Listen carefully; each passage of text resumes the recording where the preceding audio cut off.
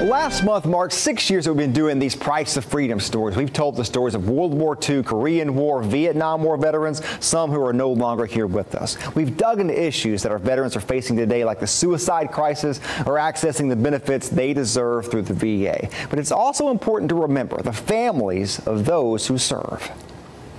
Many times it's the families of our nation's veterans who are left to tell our heroes' stories long after they're gone. Family's important, people are important, and we cannot forget them.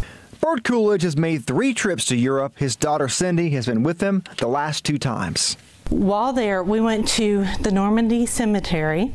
We honored my husband's cousin, second cousin. His name was Emmett Floyd Waltman. Cindy Coolidge's grandfather served in World War II. We went to the 90th anniversary of the end of World War I. That is where my great-great-uncle Carl Llewellyn Coolidge was killed November 1st, 1918. They made the trip in 2008 and again a few months ago. The most moving moment was when they played taps, and I caught Dad with his hand across his heart, and that is the moment that hit me the most.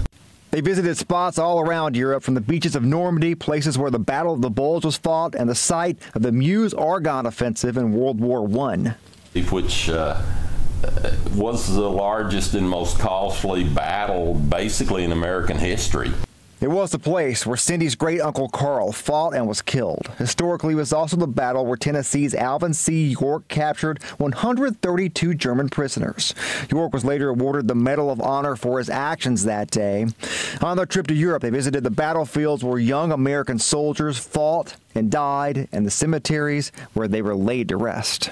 15,000 graves. My guess is 90% of them have never had a relative visit, you know.